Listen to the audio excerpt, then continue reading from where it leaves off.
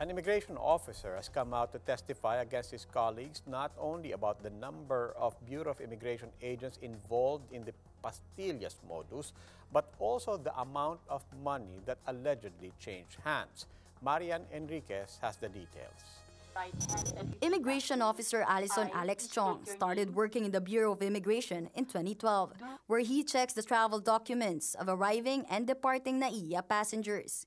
He claims to have witnessed money exchange hands for the unimpeded passage at the airport.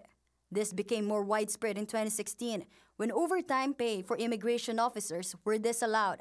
To cope with the substantial reduction, Chong said some immigration officers began offering VIP services to visiting casino high rollers. 2,000 pesos for each high roller in exchange for the latter's convenient and seamless immigration. In 2017, Chong noticed a dramatic increase in the number of Chinese nationals entering the airport at around 2,000 a day. He said there was even a Viber group with a master list of names who will be allowed entry at 10,000 pesos per person. Bandang una, binabalot pa yan sa bond paper. Tapos nagtatawanan yung mga tao pag binibigay, mukha daw pastillas. Ang tawag pa nga dyan, pag solduhan na, pastillas time. Chong said even Chinese fugitives are being accommodated in the pastillas scheme.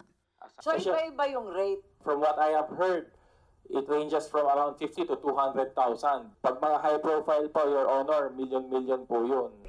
Chong admitted that he was previously involved in the modus, but felt the need to testify when he saw the rise of Pogo-related prostitution. Chong named 3 chiefs of the Travel Control Enforcement Unit and a former Ports Operation Division chief as being involved in the scheme. They took control of the collections from entering and departing passengers, then disbursed commissions at the end of every week. Chong is now applying for witness protection under the DOJ. President Duterte has relieved all immigration officials and employees involved in the pastillas scheme. As a grave form of corruption which cannot and will never be countenanced by this government. As we have repeatedly stressed, there are no sacred cows in this administration.